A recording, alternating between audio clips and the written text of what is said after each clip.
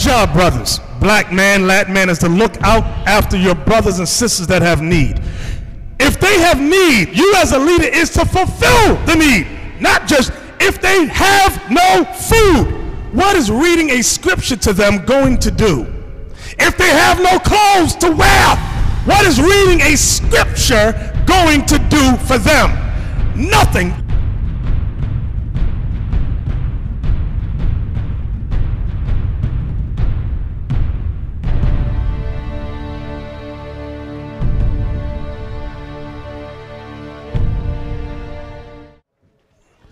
Today's topic, we're going to deal with the wants and needs of our people.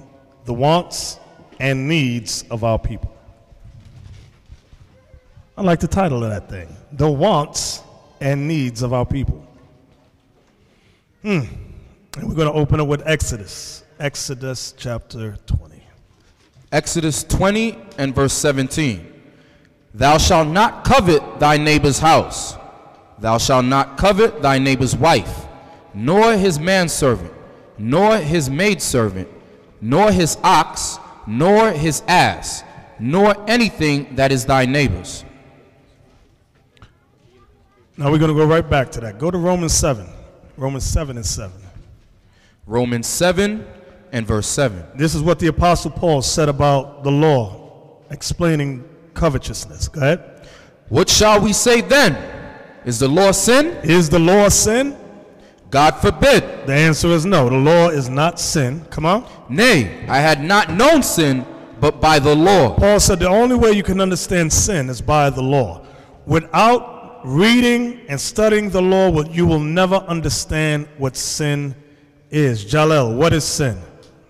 Sin is the transgression of the law. Where would you go to prove that? 1 John 3 and 4. Read it for me. 1 John 3 and 4.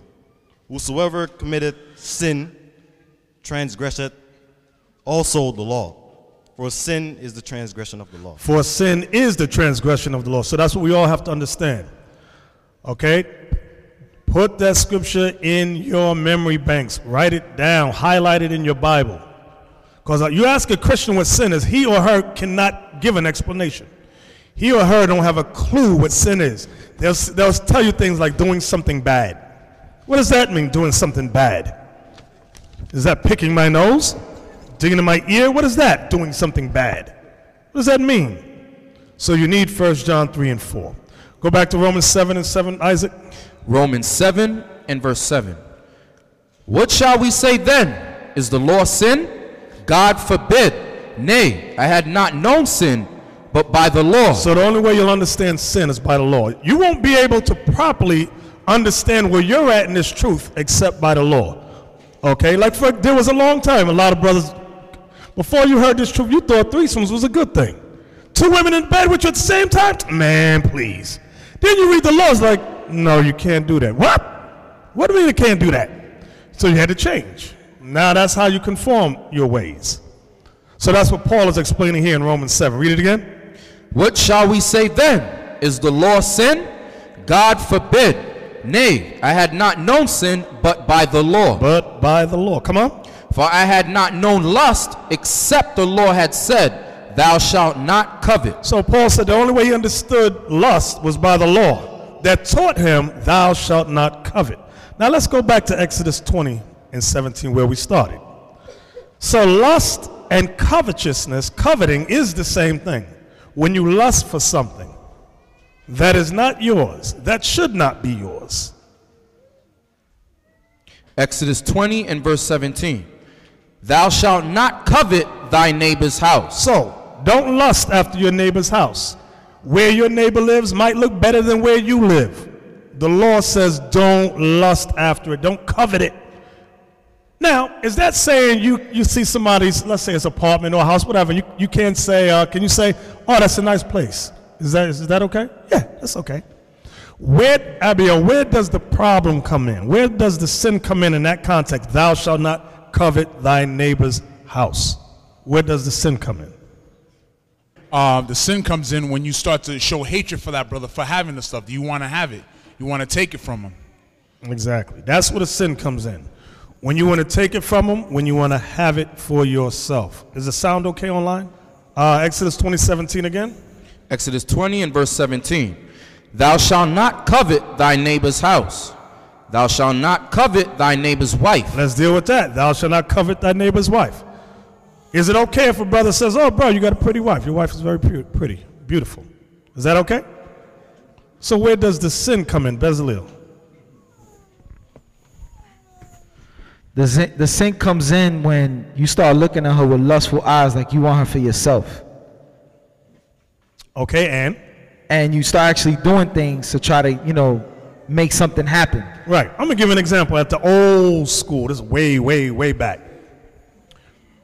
We had a class dealing with herbs, and the brother teaching saw one of the brother's wives, and he says to her on the side, why are you with him? He doesn't know as much as I do. And I'm sitting there like, this is the damn devil the Bible speaks of. He's sitting there whispering to the brother's wife, putting him down so that she could go with him. Read that again. Thou shalt not covet thy neighbor's wife, nor his manservant, nor his manservant, nor his maidservant, nor his ox, nor his ox, nor his ass, nor his ass, nor anything that is thy neighbor's. Because coveting, where does coveting begin, Iran? Where does coveting, the sin of coveting, where does it begin? Your soul, your spirit. Your soul, your spirit. Give me that in Mark 7. Your answer's right, but here's the scripture. Mark 7 and verse 21. For from within, out of the heart of men, proceed evil thoughts. So what is you see it says proceed evil thoughts, right? You don't have thoughts coming out of this thing that pumps blood, right, Iran? The evil thoughts come from up here, from your mind. Read again. Read the whole verse again. Mark 7, verse 21. For from within, out of the heart of men, proceed evil thoughts, adulteries, fornication. So before you get to adultery, what you got to do first? Where does the sin begin before adultery is committed? Iran. Where does it start? Right. When what sin is that? Right. Covet. That's what it is. Coveting. Coveting is the law that pertains to all the other laws in context of sin. Because before you steal something, guess what you got to do first? You got to covet it. I like that brother's car. I like his sneakers.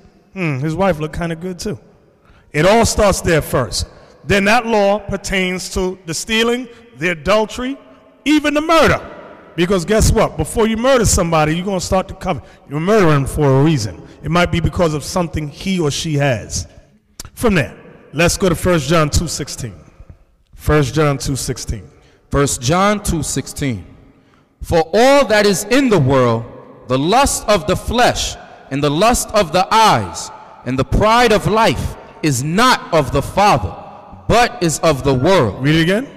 For all that is in the world, the lust of the flesh. So now he's talking about coveting again. There's that word lust. Remember what Paul said in Romans 7:7? I would not have known lust, except the law had said, thou shalt not covet. So John says here, for all that is in the world, the lust of the flesh, go ahead. And the lust of the eyes. Because a lot of covetousness begins also with your eyes.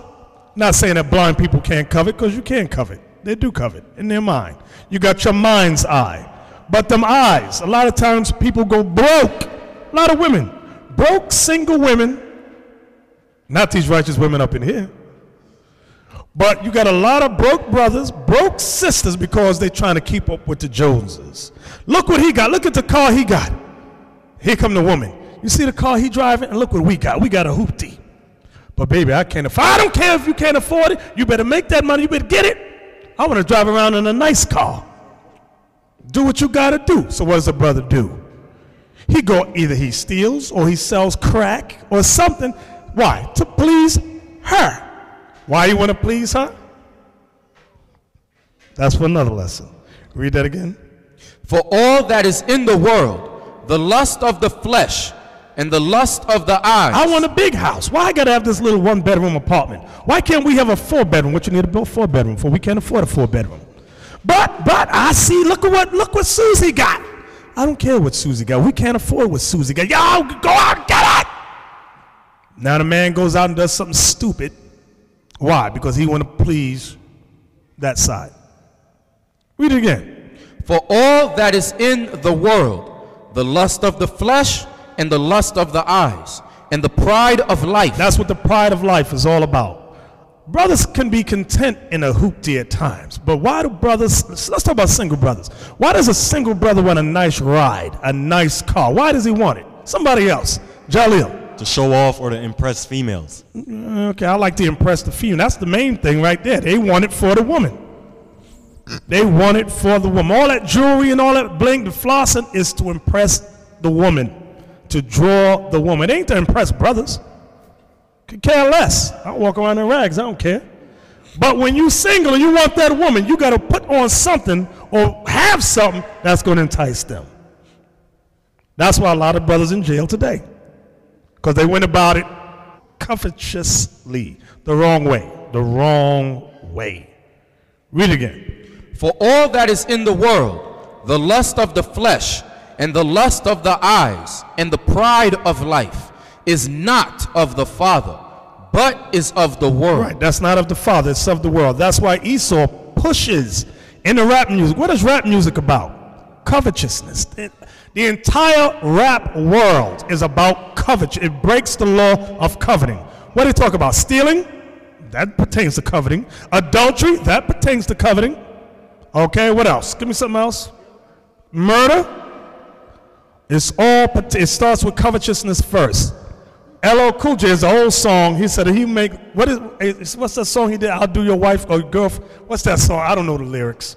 Long time ago. But them songs, why would you want to buy a record where Negro's telling you he'll be better for your woman than you? And you go out and spend money on that. So all that pertains to covetousness. This is a law that is not of the Father, that's of the world. The Most High is letting us know we will not get the kingdom if we got that mindset. Coveting. Okay, give me the 3 basic things in life. Give me that law in Sirach. This is what you single brothers got to understand before you go hooking up with a woman. Because guess what? You got some high maintenance women out there. I used to work security at this store. Brother would come in, Simeon, he would come in, and now I worked at a kid's store, and his kids would always look dirty. But in my mind, I just said, well, maybe they're poor, because where I worked, they always had sales. So I didn't think nothing too wrong. One day he brought his wife. He said, bro, because he was either go with his sister or his mom or something, because he had about 2 or 3 kids. But when they went in shopping, he would always hang out by me by this, you security check your bags. He would hang out with me right there. This one day he says, yo, bro, I brought my wife, she's here. He says, oh, this woman's annoying as hell. So I'm waiting to see like Fufu. His wife comes in, Simeon, bad to the bone. But what made her bad wasn't so much that she was pretty, good looking, none of that. The woman came in. Remember I said her kids look dirty. She had a fur coat, 6-inch heels. Her nails had the diamonds on each tip. She had the bangly earrings, the lipstick. She was done up like she was going to a magazine somewhere. I look at her up and down. I said, whoa, this dude's got a lot of money. Then I looked at his kids, looked like ragamuffins, looked like damn rugrats. He says, this woman's going to send me to the damn broke house. And his brother had a decent job, but he would spend every dime on her, top dollar. Then the kids get the stuff on sale. Wickedness. You get a lot of people that go broke because of that spirit of covetousness. Where'd I say go? Who got it? Sirach 29, verse 21. Come on. The chief thing for life is water, and bread, and clothing, and in house to cover shame. Read it again. The chief thing for life is water, and bread, and clothing, and in house to cover shame. See, a Negro will read this and go, I don't like water. Can we put in, let's cross that out and put a Sirach or Alizé. Bread, I'm not into that, bro. I want steak. Clothing, you better give me some Rockaway or something, one of them things. What's that stuff from clothes? Versace, that's one. Gucci, Louis Vuitton. And a house, not no house. I need a mansion. I need a 20-bedroom man. You know how many basketball players broke with a 20-bedroom mansion? What the hell you got a 20-bedroom mansion for? Are you kidding me? A regular house ain't good enough. What's the brother that just got broke? Allen Iverson? Oh, man. Crying in court. His wife had to walk over from with the judges and give her ex-husband $60. Here, baby, here's $60. He didn't have money for the bus. The dude was making over $100 million a year. Broke. Trying to live the life of Joe. What's that other brother name that just went broke? Trying to hang with Jackie Chan. What's his name?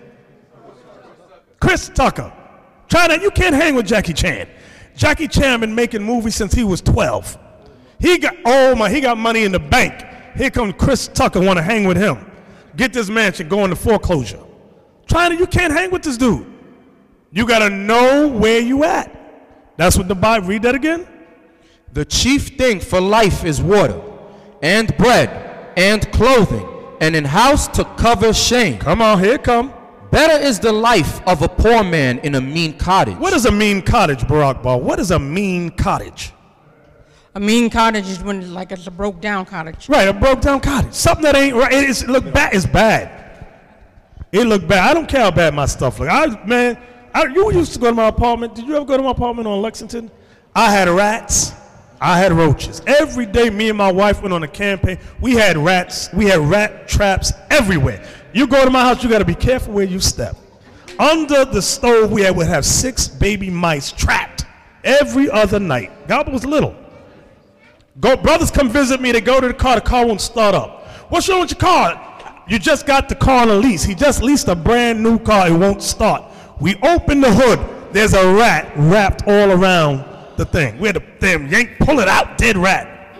That's where I live. But guess what? My wife might have been ashamed. I wasn't ashamed. I'd invite everybody over. Come on down. Baby, cook some food. We're going to have a good time. That's how men are. We don't care about that stuff. It's women. Oh, it doesn't look right and I'm embarrassed. I don't care. Come on over. We're going to chill, have a drink, and talk about the scriptures. See, women will come over and talk about you, but brothers really don't do that. We really don't do that. Now, we might sit in your house and see something crawl on the wall. What the hell is that?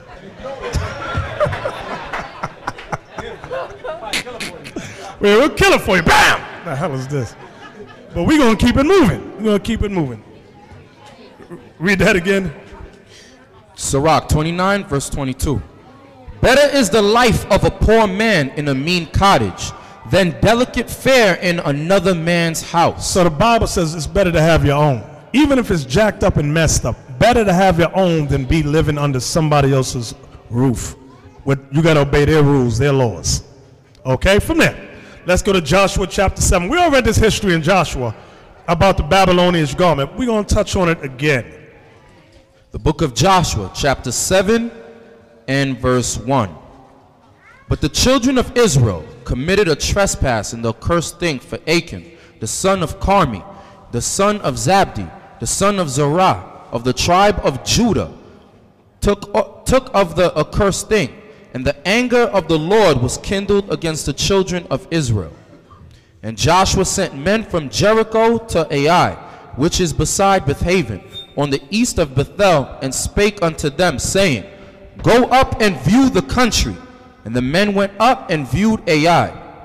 And they returned to Joshua and said unto him, Let not all the people go up, but let about 2,000 or 3,000 men go up and smite Ai, and make not all the people to labor thither, for they are but few.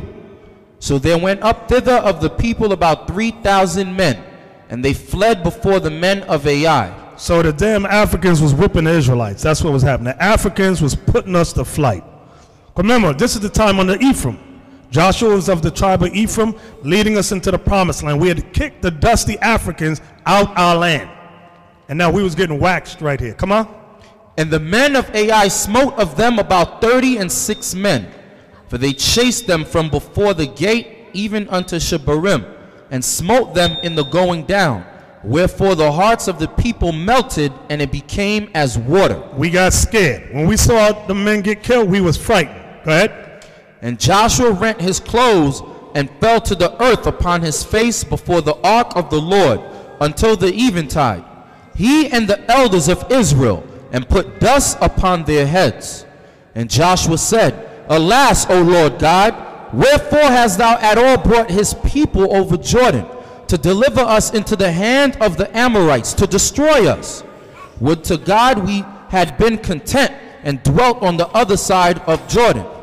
O Lord, what shall I say when Israel turneth their backs before their enemies? For the Canaanites and all the inhabitants of the land shall hear of it, and shall envy round. What verse you at? Verse 9. Jump over to verse 13. I just want to get to the point. Verse 13.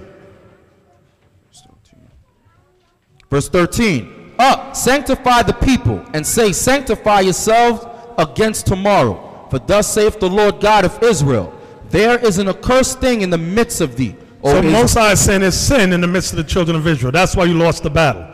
One of you is in the midst of sin. That's why I took my spirit from you, and you're losing against these dusty Africans. Go ahead. Thou canst not stand before thine enemies until ye take away the accursed thing from among you. In the morning, therefore, ye shall be brought according to your tribes. And it shall be that the tribe which the Lord taketh shall come according to the families thereof. And the family which the Lord shall take shall come by households.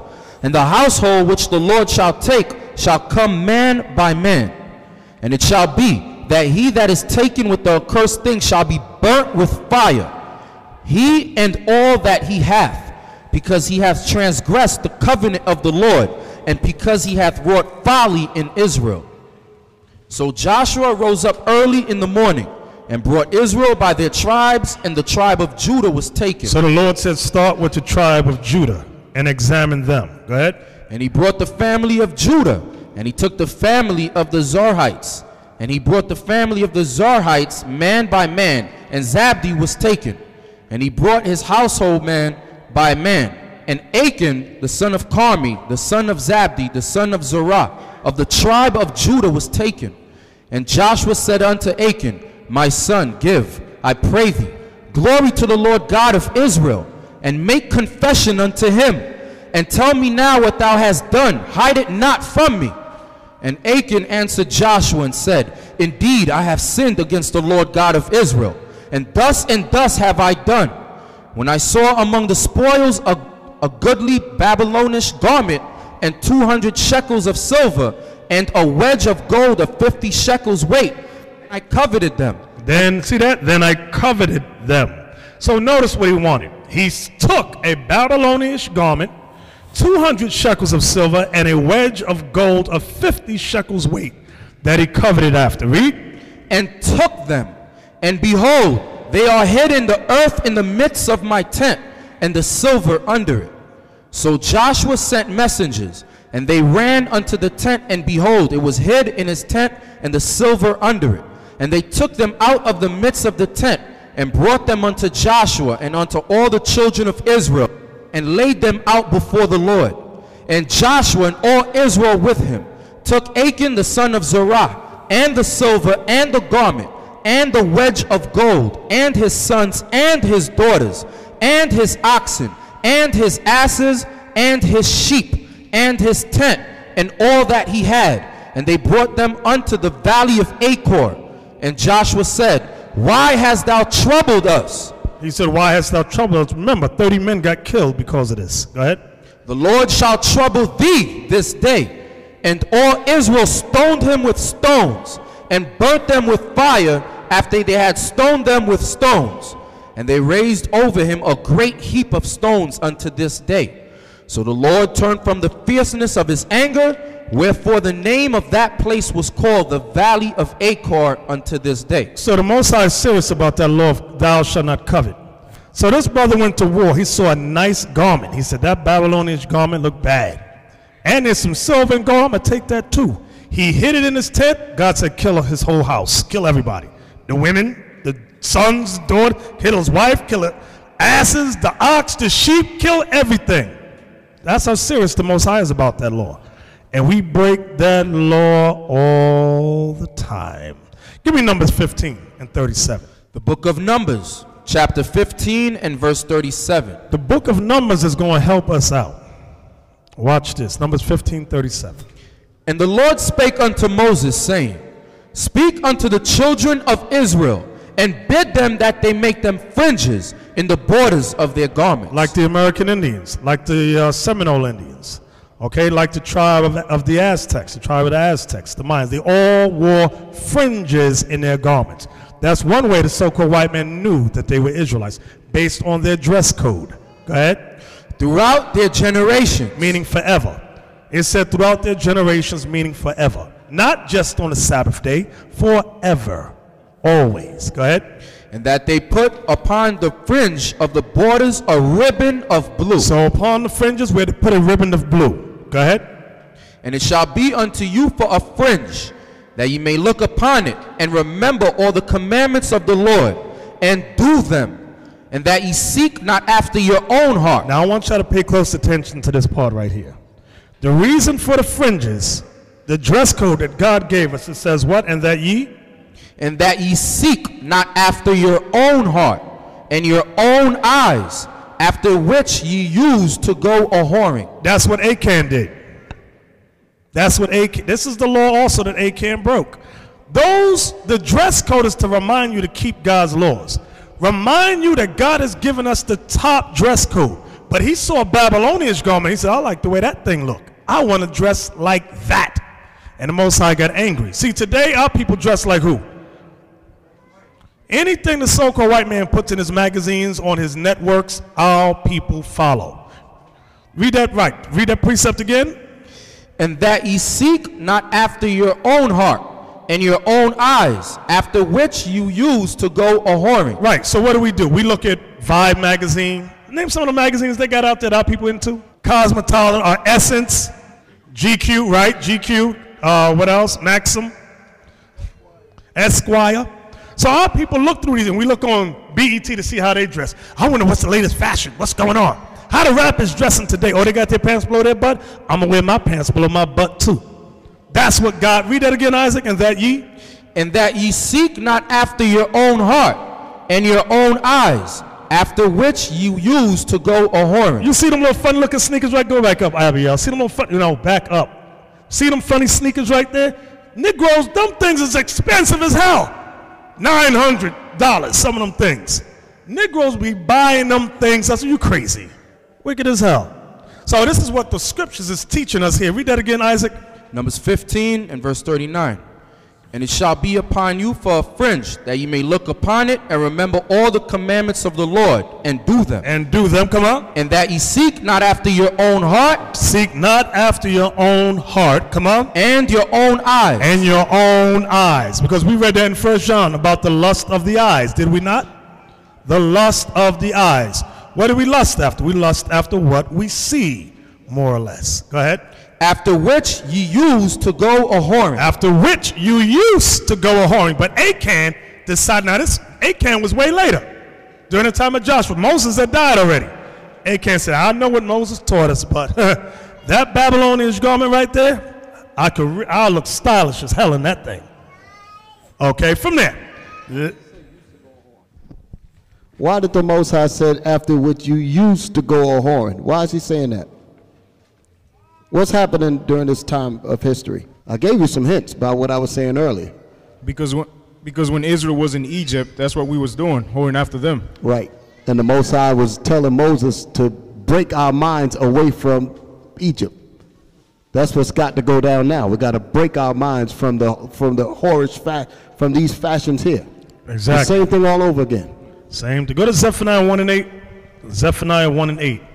Because some people come up to us in camp and say, God don't care what you have on, what you dress like. Oh, yes, he does. Never let a Negro deceive you back into sin. Because if you let them, they'll do it.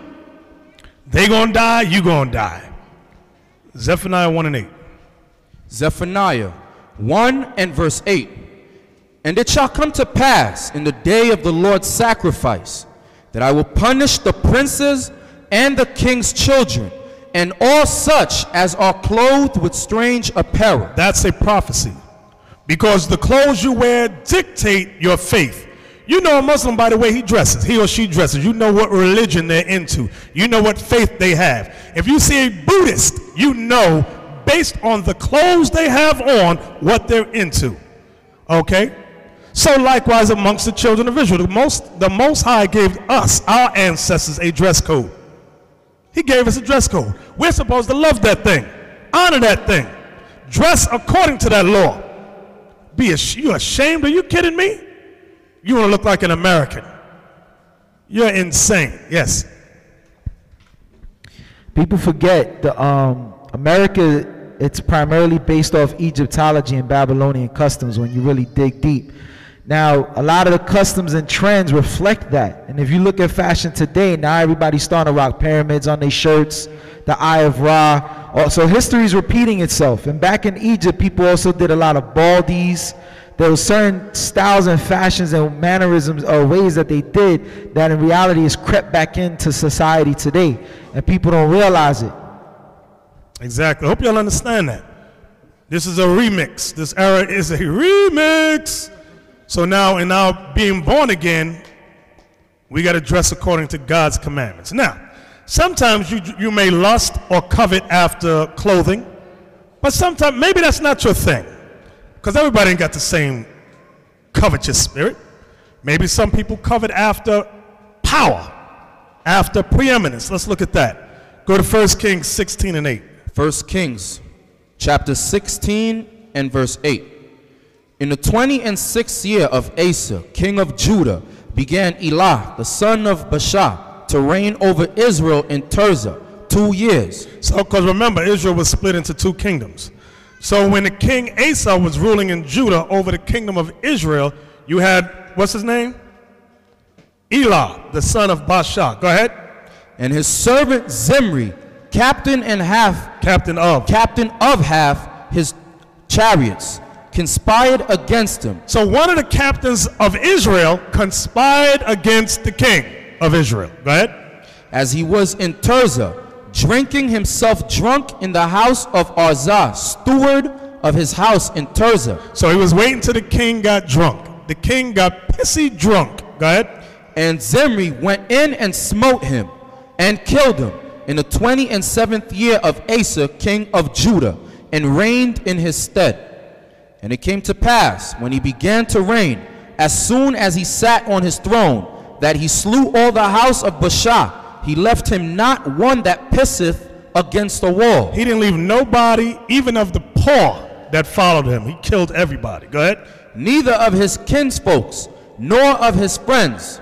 Thus did Zimri destroy all the house of Baasha, according to the word of the Lord, which he spake against Baasha by Jehu the prophet. So his covetousness was power. He wanted to be king. That was his thing. It wasn't a garment. He said, hell, it's good to be the king.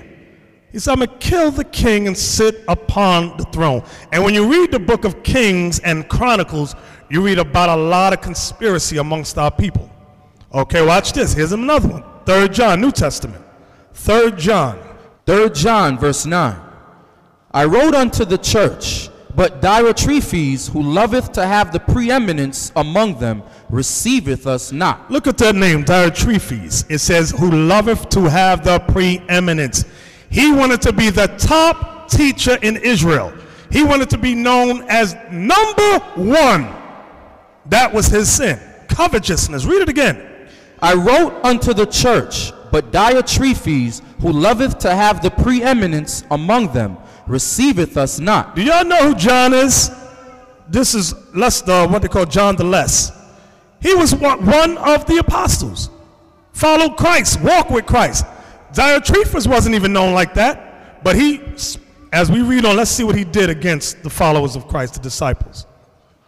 Wherefore, if I come, I will remember his deeds which he doeth, prating against us with malicious words. Meaning name calling. All the verbal abuse. I'm gonna call you this, you're that. I hate you, you ain't right. The same evil that you see today on YouTube is what we're reading about right here. Read it again. Wherefore, if I come, I will remember his deeds which he doeth, prating against us with malicious words. I hope you die. I hate you. I can't stand you. Let's send them curses. Lord, Ryan, It's the same BS. Go ahead. And not content therewith, neither doth he himself receive the brethren, and forbiddeth them that would, and casteth them out of the church. Any of the followers of Christ that was amongst him that wanted to visit the apostles, he would tell them, don't come back. You can't come back here. That's some evil right there. And these men walked, John and them walked with Christ, ate with Christ, drunk with Christ. This little dude here who learned a few scriptures running his mouth. Yes. Dang, that's just like what's happening today. When you got these brothers in these other schools, and they mention, well, why y'all so angry at Nathaniel? What's wrong with Israel United Christ? You know what? Get out. Yep, that's exactly what happened. Out. They throw him out. They throw them out. Same thing. But what we're reading here, this brother Diotrephes, the sin that he had, once again, covetousness. He loved to have the preeminence. He wanted to be number one. He could not work with the apostles. Why? He got the devil on him. He didn't want nobody to know a little more than him or be greater than him. Hell, I wish the 12, we knew who the 12 was. Them men walked with Christ. They saw they heard and learned things nobody else heard or learned. You'd be at their footsteps, just talking to them constantly. What did Christ mean when he said such and such? What do you mean? But not a Negro, not a wicked, evil Negro, no. He's going to exalt himself above the apostles. You learn 5 scriptures and you know so much. You know everything. From there, let's go to Acts chapter 8. The book of Acts, chapter 8 and verse 18. Here's another claim for power. And when Simon saw that through laying on of the apostles' hands the Holy Ghost was given, he offered them money. Can you imagine this? This Negro Simon, he saw the apostles lay hands on people and they got the gift of the Holy Spirit. He said, I'll give, how much you want for me to get that gift that y'all got? You want $1,000, $2,000, $3,000. Whatever you want, I'll give you the money. Just give me that power you got. Read. Saying, give me also this power, that on whomsoever I lay hands, he may receive the Holy Ghost. But Peter said unto him, thy money perish with thee, because thou hast thought that the gift of God may be purchased with money. You see that? He didn't understand what he was into. He following them thinking he could get this understanding through money. You can't get this through money. This is a spiritual war. This is a spiritual fight. This is a spiritual walk. Okay? From there, let's go to Acts 5. Let's talk more about money. Money, because money is the demon of a lot of us. We've seen the greatest of friends break up in this truth over money. We've seen schools torn apart over money. The love of money. The love of money. Acts 5 and 1. Acts 5 and verse 1. But a certain man named Ananias with Sapphira, his wife, sold a possession and kept back part of the price, his wife also being privy to it. So I want you women to listen good, who know what your husbands are doing. So this dude kept part of the money back. She said, yeah, that's good. Let's not give them all that money. They don't need it. We could use that thing. Go ahead. And brought a certain part and laid it at the apostles' feet. But Peter said, Ananias, why hath Satan filled thine heart to lie to the Holy Ghost and to keep back part of the price of the land? Watch this. Whilst it remained, was it not thine own? And after it was sold, was it not in thine own power? Right. Meaning, what is he saying? Who can explain that to me? Abiel. What he was saying is that you could have said, listen, I sold the property for such and such. I need something from that to take care of my business. Exactly. Just deal honestly. Deal right. Go ahead. Why hast thou conceived this thing in thine heart? Thou hast not lied unto men, but unto God. Come on. And Ananias, hearing these words, fell down and gave up the ghost. He dropped dead. Go ahead. And great fear came on all them that heard these things. And the young men arose, wound him up, and carried him out, and buried him. And it was about the space of 3 hours after when his wife, not knowing what was done, came in. Now here comes the little wife. Tiptoe through the tulips. Here she comes. Right, she just came from shopping. Right, go ahead. And Peter answered unto her, tell me whether ye sold the land for so much. And she said, yea, for so much. So she lied too. Go ahead. Then Peter said unto her, how is it that ye have agreed together to tempt the Spirit of the Lord? Behold, the feet of them which have buried thy husband are at the door, and shall carry thee out. Then fell she down straightway at his feet, and yielded up the ghost. And the young men came in, and found her dead, and carrying her forth, buried her by her husband. And great fear came upon all the church, and upon as many as heard these things. See what covetous can do for you? Cause you to lie. Lie and be deceitful. That's what you learn when you read this history here. The deceitfulness of riches. Go to 1 Timothy 6 and 9. 1 Timothy 6 and verse 9. But they that will be rich fall into temptation. That's what happens with a lot of our people. They want to be rich. Okay, the drug dealer, the weed seller. We want that quick money. Quick money. Or we get into some kind of foolishness with these acting, music business. A lot of that's quick, good money to make riches. Read again.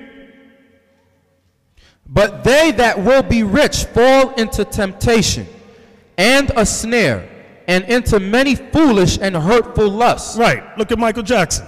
All those kids that was allegedly, why was they sleeping at his house? Why was they in the bed with the boy, with the man?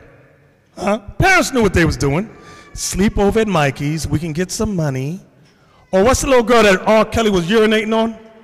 They never gave her name. Little 13-year-old girl. They all suddenly want a video. I know I ain't the only one that saw that. The hell is this? But the parents knew where them little kids was at. Aaliyah. Matt, well, he didn't urinate. Well, maybe he did, but she married that dude and she was like, what, 15? Something like that. Got into all kind of wickedness. A lot of these, what we call superstars in the music world and all that. Read that verse again. But they that will be rich fall into temptation and a snare, and into many foolish and hurtful lusts, which drown men in destruction and perdition. Y'all saw the movie. Y'all guys see the movie Lady Sings the Blues? No, what's that? Not Lady Sings the Blues. The other one, Mahogany, the fashion model. And there's another movie. Write this down if y'all can. Rent this movie or buy it. It's called The Black Starlet. You ever see that? The Black Starlet. The black woman wanted to be a famous movie star. And the director of the movie said, okay, you want to make it in this business? You have to sleep with the producers. She said, okay. She said, you're a producer, right? He said, yeah. She didn't hear his words. He said, yeah, I'm a producer. Bang, bang, bang, bang, bang. This and that in the movie. He getting out of the bed. Esau getting out of the bed, putting his clothes on. She saw it getting out of bed. He said, wait, my dear, what are you doing? She said, oh, you said all I had to do was sleep with the producer. She says, who are all those men? He said, my dear, they're producers too. It was like 15 Edomite men standing outside the room. She started crying. Look at, she's crying and crying. They're all taking turns going and banging her. Read the verse again. But they that will be rich fall into temptation and a snare, and into many foolish and hurtful lusts, which drown men in destruction and perdition. The next one, what's them little light-skinned red bone boys called?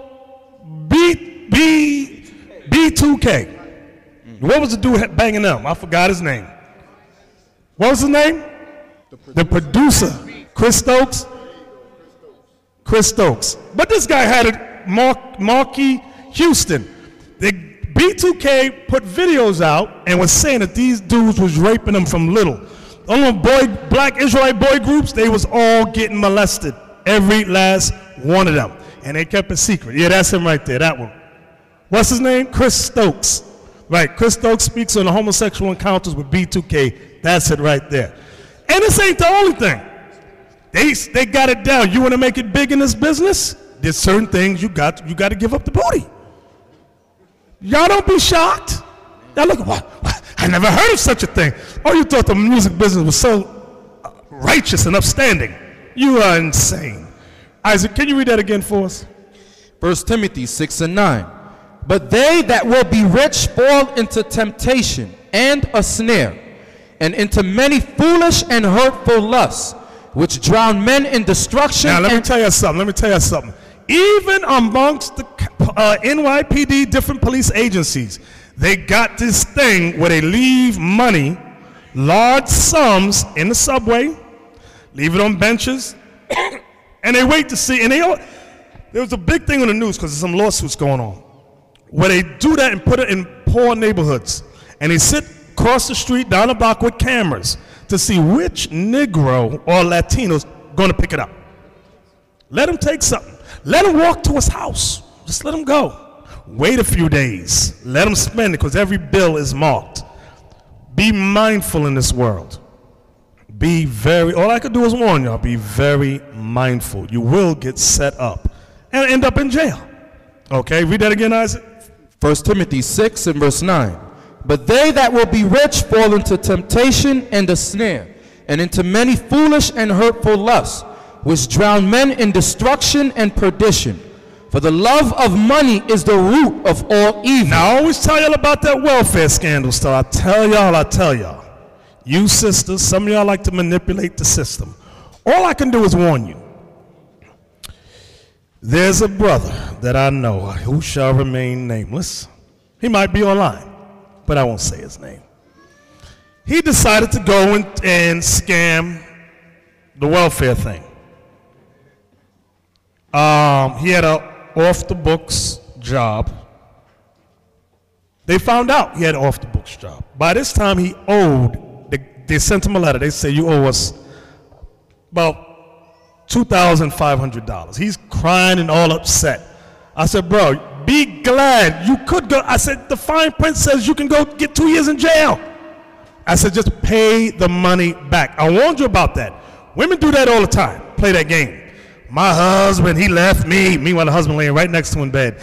He left me. He ain't right. Can I get some welfare, unemployment? They go, okay. Can't no man be around.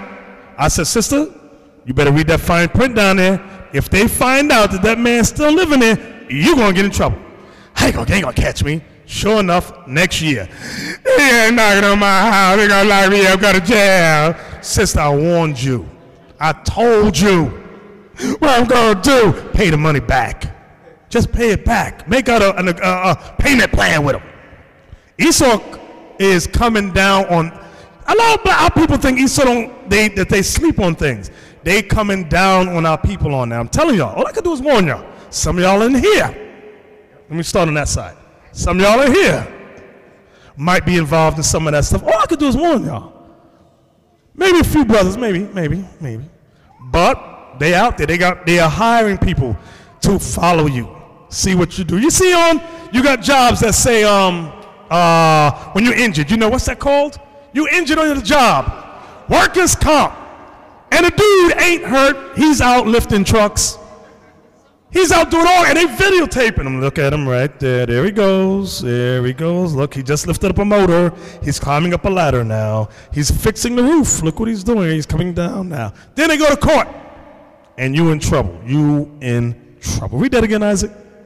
For the love of money is the root of all evil, which while some coveted after, they have erred from the faith. Because the faith teaches us, thou shalt not what? Thou shalt not covet. Go ahead. And pierced themselves through with many sorrows. Yeah, the many sorrows, jail. You got to pay back large sums, many sorrows. Many. Some of them you catching venereal diseases because you decide to give up the butt because you want a certain position. Yeah, okay. Bend over.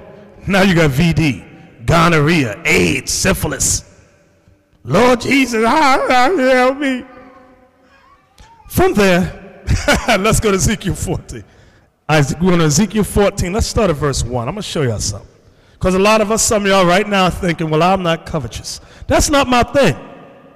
Covetousness covers a lot of, remember, covetousness starts where, Barack Bar? In the mind. You got to examine yourself. Know thyself. Ezekiel chapter 14 and verse 1. Watch this.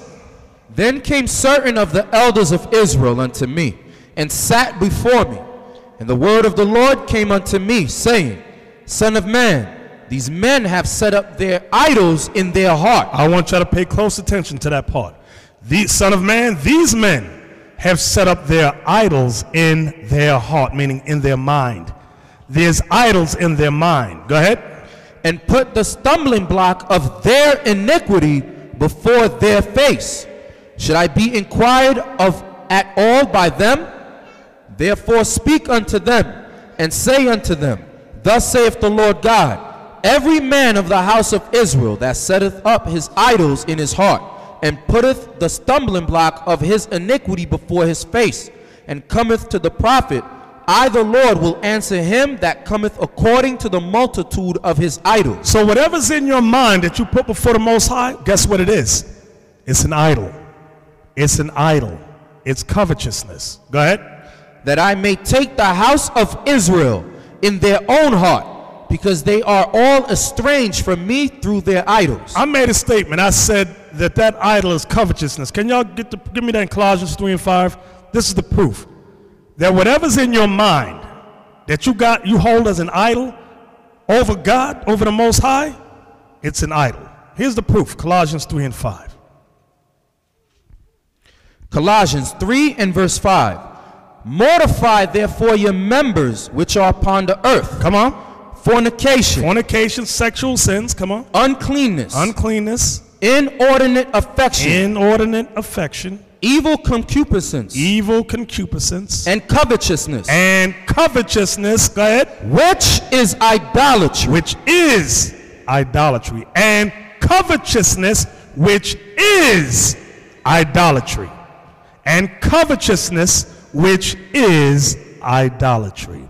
Anything that you lust after, covet after, it's an idol in your mind. It's something that you desire above what God says. It will cause you to break God's laws. Some people, they covet, their idol in their heart might be a car. You ever see a brother wash his car 7 days a week? That's an idol to him. An idol. He gets one little bump, he loses his mind. Some brothers, it's sneakers, Air Jordans. They will spend 3 days in the winter cold to be led into a store to buy. Is it Air Jordans? Is that the stupid sneakers they be buying? Buy them stupid sneakers. That's an idol. And don't dare step on them. He might put you to death if you step on his Air Jordans. Them things cost what? 185, 215, something like that? Huh? Yeah, 300. He'll put you to death if you stepped on his Air Jordans. Our people are crazy. Those things are idols in their heart. Idols. Okay? Let's go back to Ezekiel 14. Ezekiel chapter 14 and verse 6. Therefore say unto the house of Israel, Thus saith the Lord God, Repent and turn yourselves from your idols, and turn away your faces from all your abominations. Y'all see that? So whatever we hold dear, when we wake up, we think about it. During the day, we think about it. At night, you know, sometimes you wake up, not everybody. You wake up, give me something that people think about. Some of y'all wake up and think about breasts. That's all you can think about. You wake up with breasts on your mind. During the day, you're thinking about breasts. You go to sleep with a pair of breasts. You're just thinking about it. That is your idol. But what about praying fasting? I ain't got time for that. I'm thinking about these 234Ds right here. You're on the internet, you're on the computer, you're on your phone. Whoa. That's an idol. That's an idol. On my job, I ain't going to mention his name. On my job, we be sitting there talking, doing the work, whatever we doing. He's always on his phone. One day, what is he always doing on that phone? Every kind of movie, porn movie you can imagine. He's sitting in the corner. So what the hell is going on in this corner? An idol. That's his idol. Now, we want to change gears a little bit. Go get me 1 Corinthians 7:31. Now, we all know we got to work in this world. We got to do things in this world. Just to get by, to make ends meet, whatever we got to do in this world. Christ spoke through the Apostle Paul. He gave us a message. Because some of y'all, when it comes to this work, you put your job and your personal life ahead of God's word. Watch this. You got it, Isaac? Yes, sir. Go ahead. 1 Corinthians 7 and verse 31. I want y'all to listen good. And they that use this world as not abusing it. Now, all of us in here are to use this world. Use this world. Get what you can get lawfully. Listen good. Lawfully. Read it again. And they that use this world as not abusing it. You know what? As not abusing it. As not abusing it. Don't do anything illegal to get yourself locked up, and don't put it ahead of God's word. Every time you call a brother, can you hold class? I got to work, brother. Can you do this? I got to work, brother. Can you do this? I got to work, brother. How come we never see you? I got to work, brother. Everything is work, work, work. Why? To make his or her pockets fat. Read it again. And they that use this world as not abusing it, for the fashion of this world passeth away. You got to know that this world we live in Babylon is temporary. It's going to be destroyed. So you giving your whole heart, your whole life to your job, what you're doing outside of this truth, you're wasting your time because it's going to pass away. Budget your time, budget your money, budget everything properly. Okay? Because this world is going to end. This kingdom is destined to end according to God. Okay, read it again. And they that use this world as not abusing it, for the fashion of this world passeth away. So I want, especially you officers, I want you officers to understand that. You up and coming officers too. Now watch this. Give me Exodus 18:21. The book of Exodus, chapter 18 and verse 21. Moreover, thou shalt provide out of all the people able men, such as fear God, men of truth, hating covetousness. Let's read that again. Listen good. Moreover, thou shalt provide out of all the people able men, such as fear God, men of truth, hating covetousness, and place such over them to be rulers of thousands, and rulers of hundreds, rulers of fifties, and rulers of tens. And let them judge the people at all seasons. So I want you officers especially to pay close attention to that. And let them. Start again. 21. Exodus 18 and verse 21. Moreover, thou shalt provide out of all the people able men, such as fear God. Such as what? Such as fear God. Such as what? Such as fear God. We all need to examine ourselves. Go ahead. Men of truth, hating covetousness. Hating covetousness. Now I'll give you another one. People will send us, I like to give a test now and then, but I do a quiet test. I'll say this.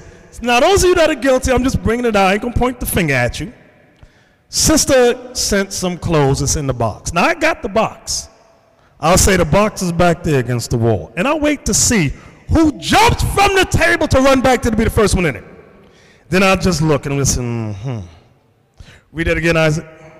Moreover, thou shalt provide out of all the people able men, such as fear God, men of truth, hating covetousness. You know why it says that? Because our job is to look after who?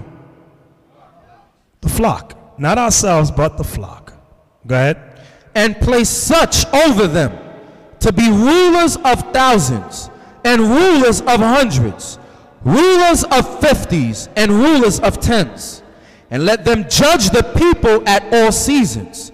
And it shall be that every great matter they shall bring unto thee, but every small matter they shall judge. This is what Paul was talking about in 1 Corinthians 6. Go ahead. So shall it be easier for thyself, and they shall bear the burden with thee. Now watch this. Give me Jeremiah 3:15. Jeremiah 3:15. Now this lesson is go just for all of us to examine ourselves. We all in this truth, yes, we stumble, we fall, but let's get it right. The Most High is not going to bring in the multitudes if we are still stumbling over the small things.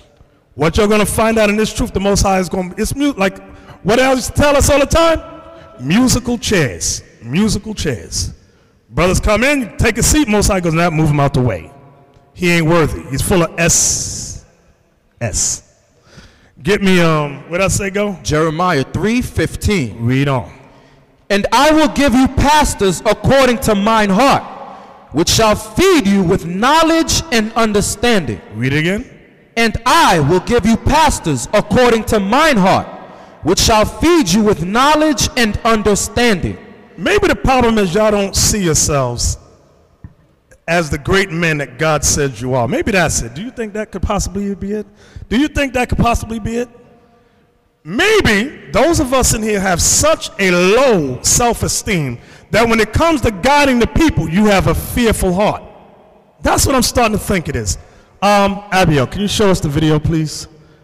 I want y'all to pay close attention to this video. Now look in the mirror and tell me what you see. I see Junior. You see Junior. Well, you want to know what I see? I see pride. I see power. I see a badass mother who don't take no crap of nobody. You really see all that? Yeah, man. But it's not about what I see. It's about what you see. Now look in this mirror and tell me again what you see. Well, I see... Pride. Pride. Right. Power. Power. And I see... a badass mother who don't take no crap off of nobody. Again. I see pride. Can't hear you. I see power. I see a badass mother who won't take no crap off of nobody. Once again. I see pride. Junior. I see power. I see a badass mother who won't take no crap off of nobody. That's right. Right. Junior Bevel. Wait. Where do you go?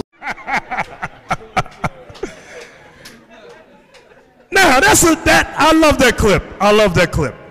This is how we all have to be. When we read these scriptures, that's what we got to see ourselves in these scriptures. Give me that Proverbs 23 and 7.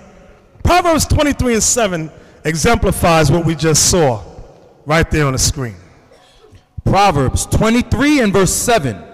For as he thinketh in his heart, so is he. Read it again. For as he thinketh in his heart, so is he. Read it again. For as he thinketh in his heart, so is he. Read it again. For as he thinketh in his heart, so is he. Again. For as he thinketh in his heart, so is he. Do y'all hear what God is telling you? That's what God is telling each and every one of us. As you think in your mind, so are you. If you think you ain't SH, if you're fearful, you're going to be that way the rest of your life. And you know what amazes me? Some of y'all used to be top drug dealers. You used to be on the street whooping butt out there. Now you come in here, I'm just scared. You put off the rough nature you had and became a mouse. That amazes me. What's this? That the same dude that was on the corner? Malachi, is that the same dude that was on the corner?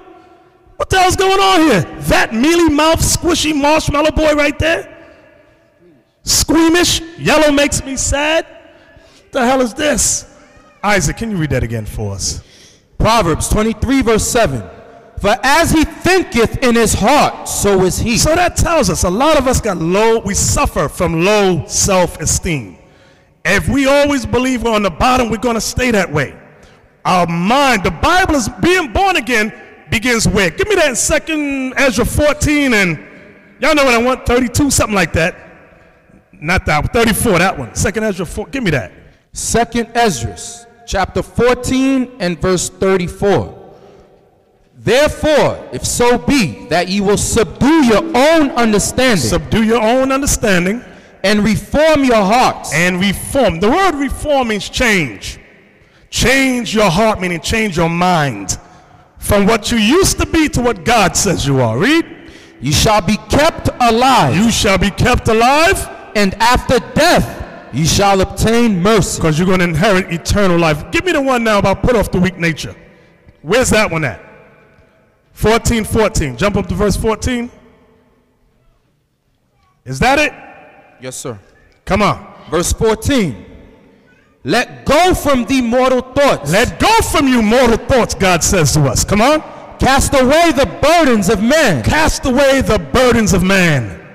Put off now the weak nature. Read it again. Put off now the weak nature. Read it again. Put off now the weak nature. That's the problem with the black and Latin man. We are filled with the weak nature. God says, put it off. If you want to be used of the Most High God, you must put it off. I'm scared, filled with excuses. I can't. What if this might? Stop it. Read it again. Let go from thee mortal thoughts. cast away the burdens of man. Put off now the weak nature, and set aside the thoughts that are most heavy unto thee. Whatever's most heavy unto you, God says, put it aside. Them things you worry about doing your day, put it aside. Is there more to that? And haste thee to flee from these times. And haste thee to flee from these times. I don't know about y'all, but I haste to flee in these times. And I need brothers around me who, read it again, Isaac, this is the type of brothers I need around me. Let go from the mortal thoughts. Cast away the burdens of man. Put off now the weak nature, and set aside the thoughts that are most heavy unto thee. Abiel's distracting me. Abiel, what are you doing? I'm seeing Michael Jordan crying on the screen. Can we go back to that? This guy. Well, I look up, I see the big grown Michael Jordan crying on the screen, but we got to put off that weak nature, brothers. Put it off. Read it again, Isaac. And look at, I don't see Esau. Let me see our people. They got to see themselves, because this is how you black and Latin men are when you come into the truth. That's that right there. Blow that one up big right there. That's some of you in here. Yeah. Read that again, Isaac. Let go from the mortal thoughts. Cast away the burdens of man. Put off now the weak nature. Put off now the weak nature. Read that again, Isaac. Let go from the mortal thoughts. Cast away the burdens of man. Put off now the weak nature. Here we go, right? Look at this guy. You know what this reminds me of? Y'all remember we was reading the history on Jezebel, where the king Ahab crying because the brother wouldn't sell the vineyard to him, and he wouldn't eat. He's all sad on the bed, all crying. You remember that? Yep. And then he had to go to his woman. His woman said, "You know what? Your sad self. I'll get it for you." That's terrible. Go ahead. So right now, some of y'all are thinking, trying to figure out, where am I going? Where am I going? Read again, Isaac. Let go from the mortal thoughts. Cast away the burdens of man. Put off now the weak nature, and set aside the thoughts that are most heavy unto thee. Some of you worried about a woman. She might leave you. What you crying for? There's a lot more women out there. But if I force this truth or tell her to do something, she might leave. Let the hoe go. Let her go. She ain't worth your time. That's that weak nature. There's a lot of weak brothers up in jail. They bad with on the street, bad. But when it comes to the woman, yes, dear. Okay, hon, I understand. Read again, Isaac. Verse 14. Let go from the mortal thoughts. Cast away the burdens of man. Put off now the weak nature. That's what I want. Put off now the weak nature. You got a lot of men weak up in here, not just online, weak to a woman. Some of you have caught your woman texting other men. Rather than let the hoe go, you hold it on tight. No, you mine. Let the hoe go. She ain't worth it. She ain't no good. You're trying to hold on to her. She a baboon. She ain't right.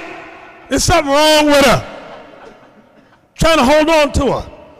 Now, I'm telling y'all, in this truth, get me that one. Get me, watch this. Get me Matthew 25. I'm going to show all you men something. Because y'all come in this truth.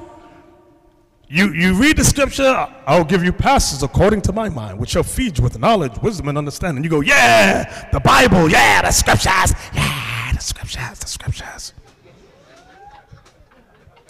Some of y'all are content to being church boys. And I'm going to explain what I mean by church boys. You have figured in your mind that Israel, the nation of Israel, is like the Baptist church, where men and women sit in the basement and read scriptures all day. The scriptures, the scriptures. And that's it. It's more than that. I'm going to show you something. Matthew 25:31. Watch this. Some of y'all are going to get scared right now. But I don't care. You can leave. We got 2 doors. Watch this. Matthew 25 and verse 31. When the Son of Man shall come in his glory, and all the holy angels with him, Then shall he sit upon the throne of his glory, and before him shall be gathered all nations. Who is the all nations that's going to be gathered before him? Somebody help me. Oh, Yahshua, let's see what you got. That's all the scattered Israelites that are in all the nations. Thank you. Do y'all hear what he said? That's the scattered Israelites in all the nations. That is the scattered Israelite. Can you get me that, Isaac? James 1:1. Then I want Ezekiel 34, I think is 1 through 3 or something like that. 17? Okay. Let's see who these all coming out of all these nations. James chapter 1 verse 1. James, a servant of God and of the Lord Jesus Christ, to the 12 tribes which are scattered abroad, greeting. Now let's go to Ezekiel 34 and 17. Thank y'all. Ezekiel 34:17 is the proper precept for Matthew 25, 31 down. Ezekiel 34 and 17. And as for you, O my flock, thus saith the Lord God, behold, I judge between cattle and cattle, between the rams and the he-goats. Jump over to verse 1, verse 2, so we know who he's talking about. Verse 2. Son of man, prophesy against the shepherds of Israel. Prophesy against the shepherds of Israel. Go ahead. Prophesy and say unto them, thus saith the Lord God unto the shepherds, woe be to the shepherds of Israel that do feed themselves. Should not the shepherds feed the flocks? Jump back to 17 now. Verse 17. And as for you, O my flock, thus saith the Lord God, behold, I judge between cattle and cattle, between the rams and the he-goats. Now let's go back to Matthew 25. And we're gonna go through this a little bit slow. I want you officers. I want everybody to understand this, but especially you officers. You mamby-pamby brothers. Matthew 25 and 31. Matthew 25 verse 31. When the Son of Man shall come in his glory, and all the holy angels with him, then shall he sit upon the throne of his glory, and before him shall be gathered all nations. Like was said, Israel coming out of all nations. Go ahead. And he shall separate them one from another, as a shepherd divideth his sheep from the goats. Didn't we just read that in Ezekiel 34:17? He will judge between, what he said, cattle and goats, something like that. Read on. And he shall set the sheep on his right hand, but the goats on the left. Come on. Then shall the king say unto them on his right hand, come, ye blessed of my father, inherit the kingdom prepared for you from the foundation of the world. For I was an hungered, and he gave me meat. I was thirsty, and he gave me drink. I was a stranger, and ye took me in. Naked, and you clothed me. I was sick, and he visited me. I was in prison, and he came unto me. Then shall the righteous answer him, saying, Lord, when saw we thee in hungered and fed thee, or thirsty and gave thee drink? When saw we thee a stranger and took thee in, or naked and clothed thee? Or when saw we thee sick or in prison and came unto thee? And the king shall answer and say unto them, verily I say unto you, inasmuch as ye have done it unto one of the least of these my brethren, ye have done it unto me. Let's pause right there. Who can explain that? Who can explain that? This is bad because the spirit that the elders trying to bring out of y'all is showing by y'all not being able to answer that y'all are not ready to guide the people and help the people. Because y'all should notice based on what he's saying here. He has people on his left-hand side.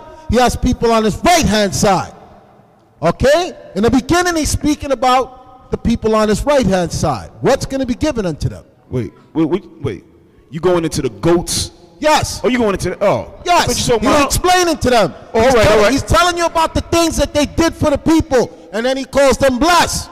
Then when he goes to the bottom, he speaks about the people who did nothing, the people who did not care. I just gave y'all major clues. All hands should go up. Right. All hands should be up. If all you men in this room are leaders, all your hands should be up. Y'all should be able to explain this, because what the elder's telling you is this is your job. Everybody in this room is going to have a part either on the left-hand side or on the right-hand side. So after you read this here, the elder's trying to show you what you've been called in here to do. That's why he lined it up with the foolishness that happened on Tuesday. If you're about being on the right-hand side of Christ, that foolishness on Tuesday wouldn't have went down. That's why the elder took you here. Now, all hands should go up. That's what I was listening for, and I didn't hear that.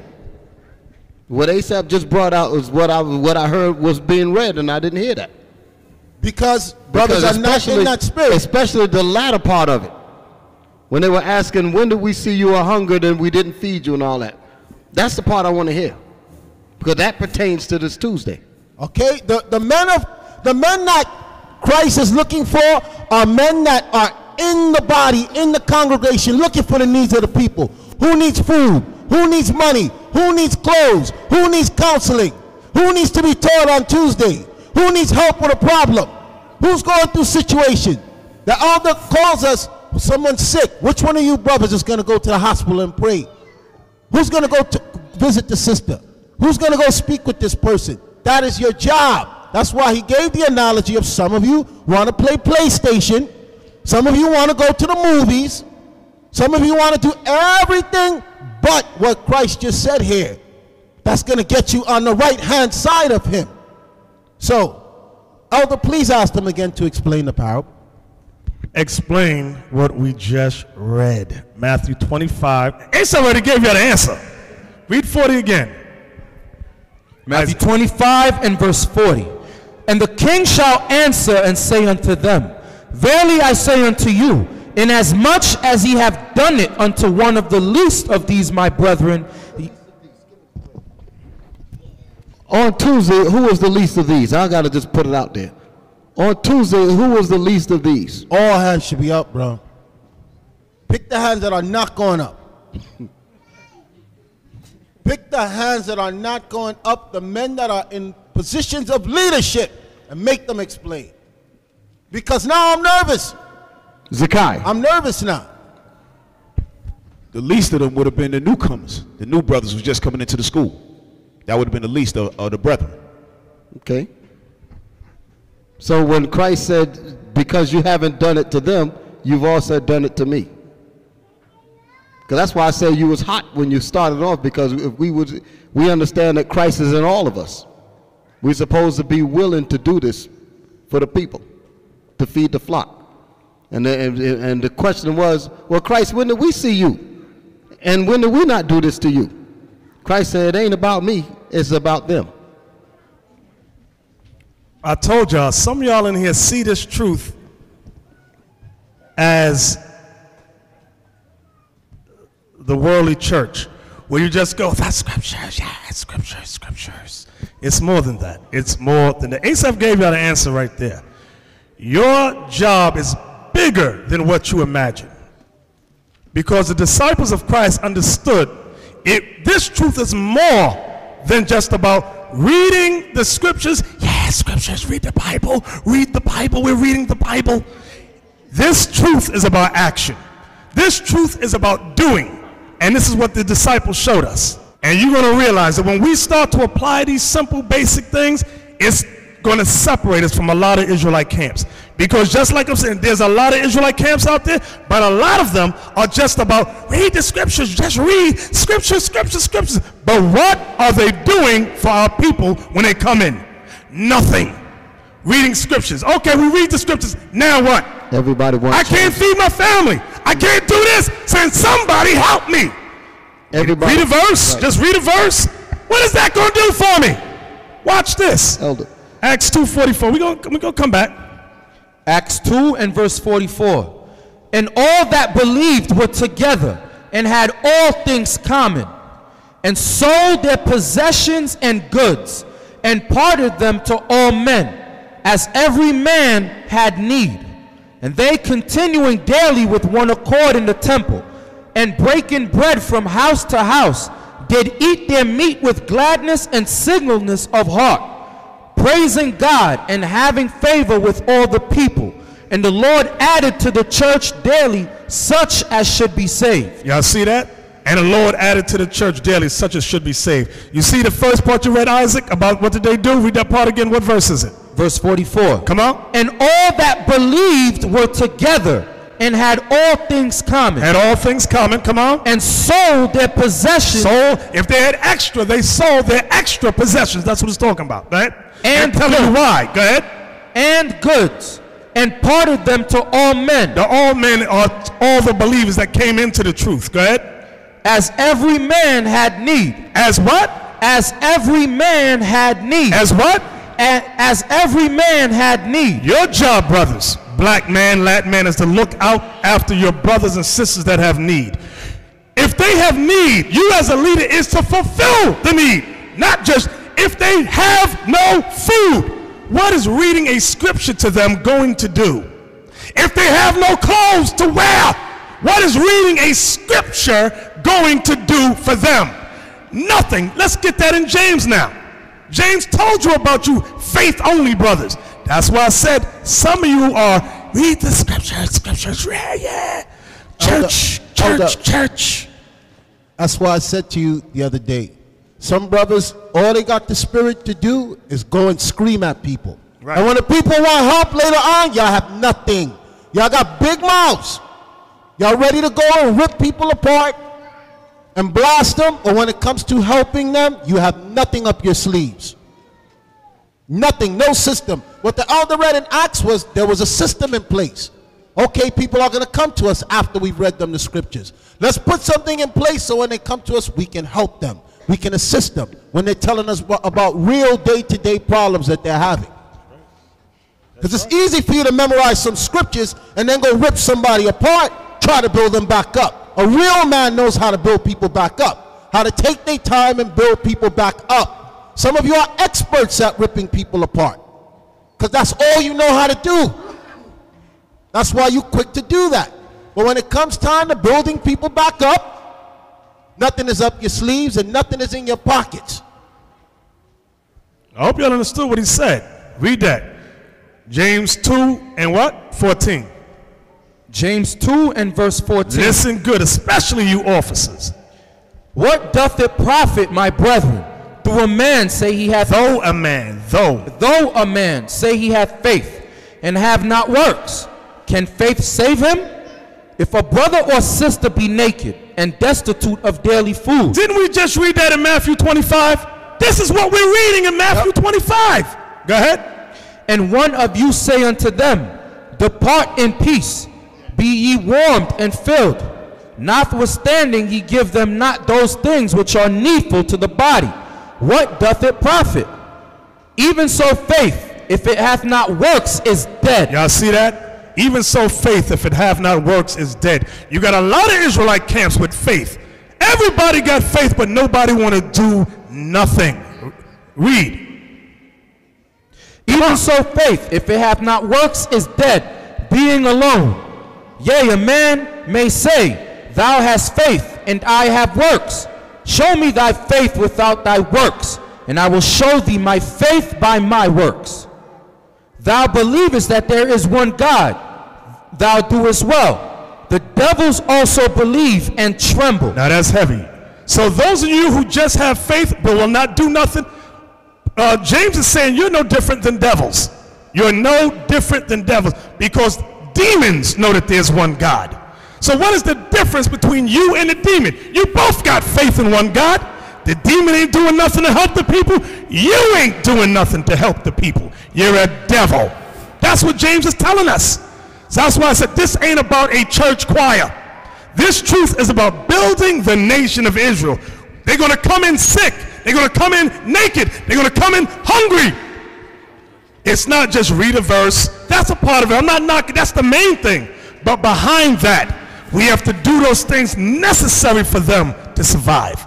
Things must be set in place. We need proper men in order who's going to help in this work. Who is confused over what we're going over? Asaph, you want to say something? There's going to be confusion, trust me. The same way when I spoke last week and there was confusion. I was saying the same thing. I just didn't say it as hard as this, but that's what I was explaining. And there was confusion afterwards about meeting the needs of the people. That's what I came here for. Okay? I may not be able to memorize precepts like some of y'all, but when people need me, I try my best to be there. Because that's the spirit that I saw in Christ. And that's what I want to be known for. That's how I want to wind up on the right-hand side of Christ. I don't want to be known for how I blast the people and rip them apart. I want my reputation to be for I helped establish the nation and I did the will of the Most High. I brought the people back and I helped them. We can't help nobody in the estate that we are now. But like the elder read in Acts, the men had a plan in place. When people come, we must be able to deal with their needs and meet the needs of the people. And that's all the examples you read about Christ. That's why I asked y'all before, how many times did you see Christ blasting the people? He blasted the Pharisees, but he fed the people when they came. He paid their taxes when they came. And some of y'all don't have a clue on that. And that's the mindset the elders trying to get you future leaders. All the men in this room are future leaders. That's the mindset you got to be in so that we could grow as a body. I've been watching this truth now since the 80s. Okay, it's going on 30 years. How many schools do you know of that you could go to that's going to help build you up and deal with your needs? How many schools? How many schools do y'all know of? That's why I told y'all before when we was in class, when the sister was reaching out, and I said the sister needs help. And I was getting on y'all because everybody was quick to tell her what she was doing wrong, but nobody had any way to help her. So I'm asking now, like I said before, y'all ripping up and calling her stupid. What school could y'all send her to where she could go and get help? Since y'all want to run them out of here and y'all don't want to help them, tell me the school. Tell me the name of another school that's set up, that's established to help and deal with the needs of the people. Because that's what the elders trying to do here. For the repenting Israelites, the ones that come with a sincere heart, okay, that want to be built up, that want to learn the Most High and live their life as a repenting Israelite person, a system must be in place to deal with them, to help them grow, so that they can help other brothers and sisters, so we can travel. Do you know how much people is calling us to travel? Right. How much people in how many places? And I'm tired of making excuses to them. Bahamas, Barbados, London, Canada. Okay, so many places that they're telling us, listen, we'll pay for you. Well, you can come stay in my house. Bring as much brothers as you want. But all y'all gonna do is go out there and scream at them and then tell them, be ye warmed and filled. That's all y'all gonna do. Y'all experts at that. Exactly. We got to learn to build. Once they're torn down and they want to repent, our job is to build them up. Provide for them those things that are necessary for the body. Get Romans 12 and 11. Watch this. This truth is about God's business. That word business is alien to blacks and Latinos. Only time we hear that word is when we deal with the white man. Business, yeah, I'm going to word business. But business is expedient when it comes to the Most High. The Bible tells you that. Romans 12 and verse 1. 11. Verse 11. Not slothful in business, fervent in spirit, serving the Lord. Read it again. Not slothful in business. So what do you think the Apostle Paul was talking about? He ain't talking about your business. He's talking about the Lord's business. The business of what? Feeding the flock. Not just with wisdom, knowledge, and understanding. That's the main thing, yes. But followed behind that is what? They may need food, clothing, shelter.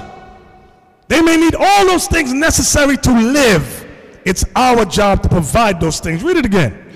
Not slothful in business, fervent in spirit, serving the Lord, rejoicing in hope, patient in tribulation, continuing instant in prayer. Watch this. Here it come. Distributing to the necessity of saints. Distributing to the necessity, meaning the needs of the saints. How can we always black that out in our minds? Because blacks and Latinos, we ain't about nothing. We're a bunch of fake, phony brothers and sisters. And I just want to read the scriptures. Yeah, scriptures, read the Bible, read the Bible. But what you gonna do about it? Come on, what you got? Read it again, and then give me one scripture. Romans 12 and verse 12. Rejoicing in hope, patient in tribulation, continuing instant in prayer, distributing to the necessity of saints, given to hospitality. Was that the first verse you read? I need the first verse. 11. Verse 11. Not slothful in business. Not slothful in business. In business, come on. Fervent in spirit. That's the word I want, fervent. What does the word fervent mean? Revelation chapter 3, verse 15 and 16. Not slothful in business and fervent in the spirit of the Most High's work. Let's see what it's talking about. Revelation chapter 3, verse 15. I know thy works, that thou art neither cold nor hot. That you are cold or hot. That's another word for fervent. Hot. Come on. I would thou wert cold or hot. Brother, you either going to be 100% for this truth or you be a fake brother and get the hell out of here. Go ahead. So then, because thou art warm and neither cold nor hot. Read it again. So then, because thou art lukewarm. Because you're in the middle. That's that double-minded, ain't sure, he don't know what to do. That love to hear the scriptures and don't know what to do with them afterwards. Go ahead. And neither cold nor hot, I will spew thee out of my mouth. You see that? The Most High going to put a lot of people to death that's coming in here playing games. Because this is like the elders saying, this is not the Baptist church where you sit and run over some scriptures and feel all good and soft and mushy in your heart. This is about business. The Lord's heritage is about business. Go ahead. So we got to be about the Father's business. Watch this, Proverbs 12:24. Come on. Proverbs 12 and verse 24. The hand of the diligent shall bear rule. You see that? The hand of the diligent shall bear rule. Meaning what? We have to be diligent in God's work and we shall rule this earth. If you brothers, particularly you officers, are not diligent, you ain't ruling nothing. You're not ruling anything. Proverbs 22 and 13. Proverbs 22 verse 13. The slothful man saith, there is a lion without, I shall be slain in the street. Read it again.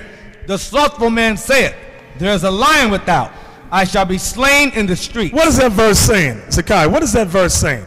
He's just giving an excuse. Right. He's saying there's a lion in the street, I might get killed, so I ain't going out there. He's giving a BS excuse why not to do God's business. Just like when you got to send a brother go for a job. Bro, there's a lion out there. If I go out there to get a job, I might get eaten. So likewise in God's truth, there's things that need to be done, and all of a sudden there's a lion in the street. You know there's a lion in the school, right? Who can go to the school and teach? There's a lion in there. If I go in there, I'm going to get eaten. That's a slothful, lazy man. That's what God says. Read it again. The slothful man saith, there is a lion without, I shall be slain in the streets. Go to Ecclesiastes 10:18. We're almost done. Ecclesiastes 10:18. I know you wanted to hear the white man is the devil. He is the devil, but guess what? There are more expedient things we need to salvation that the Lord requires of each of us. Ecclesiastes 10 verse 18. By much slothfulness, by much laziness, the building decayeth. Now Asaph was just talking about this building right here, what we in. This little hole in the wall, I call it a dungeon. Each one of you, you should not be satisfied with just this. In our minds, we got to think bigger, we got to think greater. The problem with blacks and Latinos, we always think small. Some of you are content with this. I'm not content. I'm not going to be content until when, Josiah? When the kingdom is come, when we're ruling. So guess what? This ain't it for me. I want to move up out of here and get something bigger and better than this. And I want to keep moving from there. After we get a building, we're going to get 2 buildings. And after we get 2 buildings, we're going to get 3 until the missiles come and destroy everything. We're going to have a place for the people to take care of them. That's the mindset all you officers should have. Whatever city you're at, if it's Atlanta, you're going to have the same mindset. Chicago, same mindset. Tennessee, Texas, same. Canada, same mindset. We got to keep it moving and grow and do bigger and greater things. Read it again. By much slothfulness, the building decayeth. Meaning this work will decay. If we put this truth in the sum of your hands, this will decay. It'll become nothing. What do we hear? Oh, let's not do it this month. Let's do it next month. But when you go to the white man's job, how many of you when the white man says, I need A, B, or C, how many of you tell him, let's do this next month? Raise your hand. I want to see this thing. Oh, no, ASAP. Nobody. Everybody go, yes, not only am I going to do what you asked me to do, I'm going to go far and above what you said. But when it comes to God's work, let's do it next month. Let's put it off till next year even. You want to know the truth? You want to know, because what he just said is the truth. Because you look at Esau's businesses, his institutions, his industries. Who's running them? So-called Negroes. Who's doing the operations in his system? Negroes, black, so the Israelites. The white folks are just sitting back in the top, just looking over down through the window, making sure that the Negroes is doing his work. And they busy giving them their 100%. That's the reason why his businesses are rolling. We're doing that. Check it out. You don't have to take my word for it. Check it out. Go and look and see who's doing the operational functions in all of his situations. And his so-called Negroes, they ain't missing a minute off that man's clock. But when it comes to the Most High's business, all of a sudden we got a whole bunch of BS excuses. That's the reason why I had that scripture read, the lukewarm scripture. The ones of our people, especially in leadership, that don't get our minds right when it comes to dealing with this, with the Most High gonna kill us. Read that again. By much slothfulness the building decayeth, and through idleness of the hands the house droppeth through. And through idleness of the hands the house droppeth through. Is this on? So we need to learn these scriptures and get in our minds, what can I change about me to fix Israel's problem? Because we are sick people. We are a naked people. We are a homeless people. We are a hungry people. What can we do to fix the various problems amongst us? That's why we sit down month after month having meetings. We want class. I would love to have classes up in here 7 days a week. When we came in the truth, that's how it was, 7 days a week. But now we got a new breed. You know, I'm doing this and I'm just so occupied. I'm going to tell you what's going to make the difference of our success or failure. And I'm talking about just this camp right here. Because the Most High is going to raise up the camps, and there's going to be camps that's going to do what is written. Whether it's this one or not, Lord knoweth. Watch this. Get me Philippians 1:27. We're almost done. And I want you women to listen real good, because what I'm about to say is going to address directly to you. Philippians 1 and verse 27. Only let your conversation be as it becometh the gospel of Christ, that whether I come and see you or else be absent, I may hear of your affairs, that ye stand fast in one spirit, with one mind, striving together for the faith of the gospel. Read that bottom precept again, that you what? That ye stand fast in one mind. One mind, striving together for the faith of the gospel. Read that bottom precept again. With one mind, striving together for the faith of the gospel. That's the only way blacks and Latinos can succeed. We must have one mind. I always mention this example of Louis Farrakhan's Million Man March. You had 1 million black men. You would have thought they could have took everything over, but what was the problem? They were not all of one mind.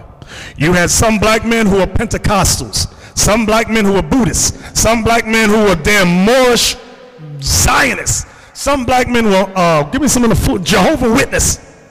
You had all these different religions there. There was no unity. Read that again, that bottom precept.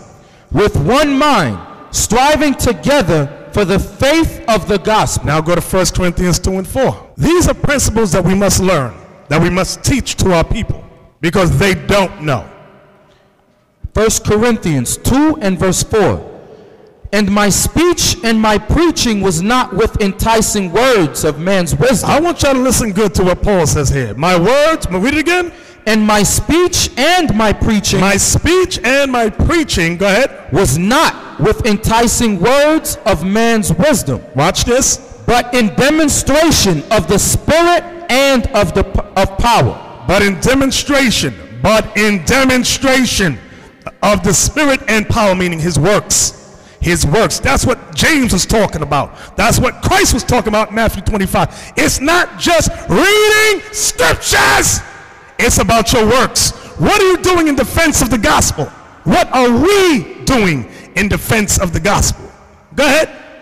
That your faith should not stand in the wisdom of men, but in the power of God. Howbeit, we speak wisdom among them that are perfect. I want that one verse, Isaac. That's verse 4? That was verse 5. Now 1 Corinthians 4:20. I didn't forget you women. I'm about to hit you in the head with this in a second. 1 Corinthians 4:20. Y'all get mad if you want. 1 Corinthians 4 and verse 20. For the kingdom of God is not in word, but in power. What? For the kingdom of God is not in word, but in power. Read the scripture, read the scripture, scriptures, read the scripture. Word and deed, power, demonstration. Show it to us. You believe this Bible? Show me what you got. I got a scripture. I'll read the scripture, and what you gonna do about it? Nothing. Oh, you just like all them other people. Are you full of SH? Was that it, Isaac? Yes, sir. 1 Thessalonians 1 and 5. 1 Thessalonians 1 and verse 5.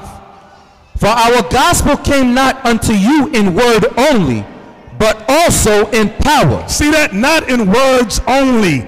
Not in words only, but in power, meaning demonstration. Go ahead. And in the Holy Ghost. According to the law. That's what the Holy Ghost refers to, the law. Go ahead. And in much assurance, as ye know what manner of men we were among you for your sake. Now, watch this. Go right back to Philippians 1. 1 Corinthians 1 and 10. Is it 1 Corinthians 1 and 10? Now, we went over a lot this evening. We went over a lot. Let me just look at it for a second. Yes, that's it. Watch this. 1 Corinthians 1 and verse 10. Y'all about to get mad, but I don't care. Go ahead.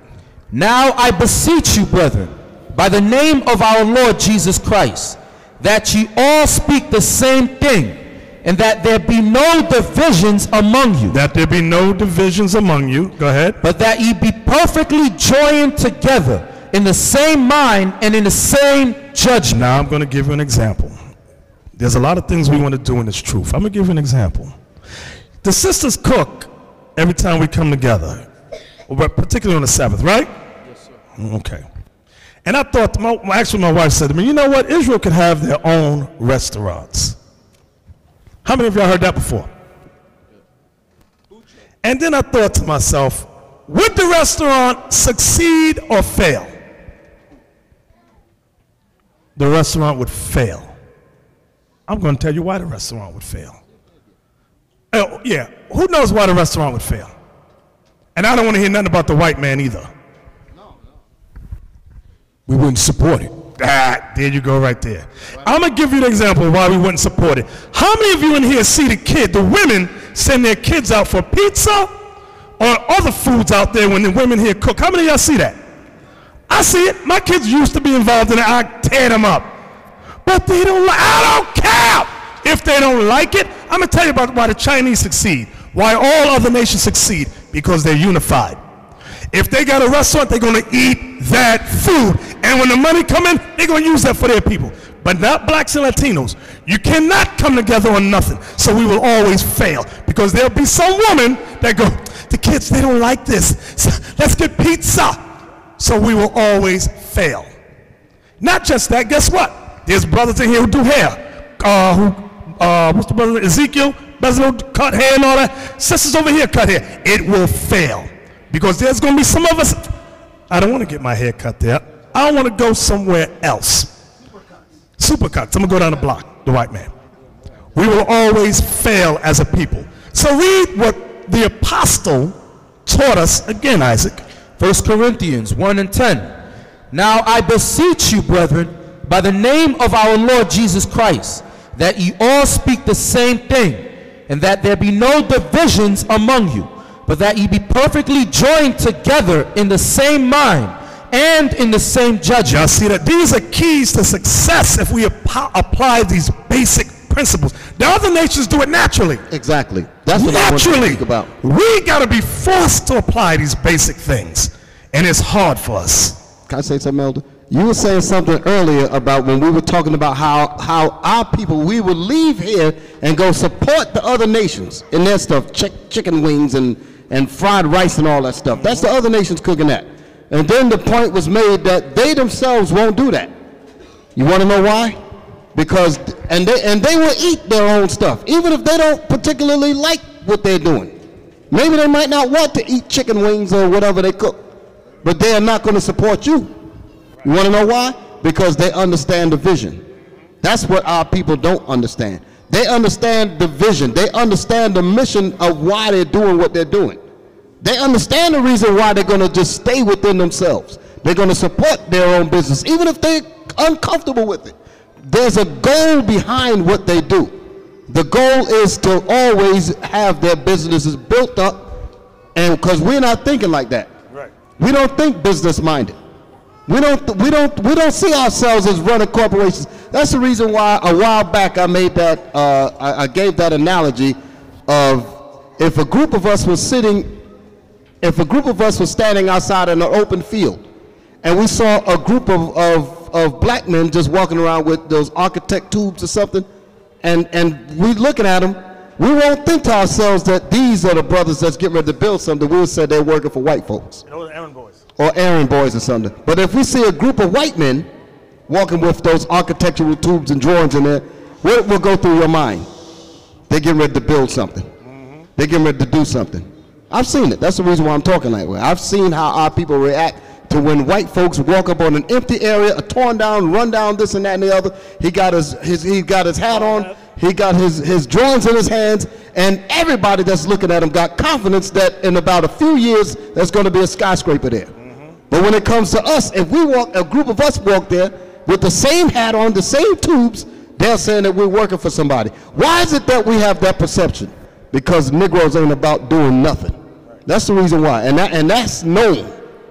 So here the Most High gives us the script on how to get ourselves together. We look at it, we read the scripture, going back to what you said, we love the scriptures, but nobody want to do nothing. We don't want to make it happen. Do you hear what he said?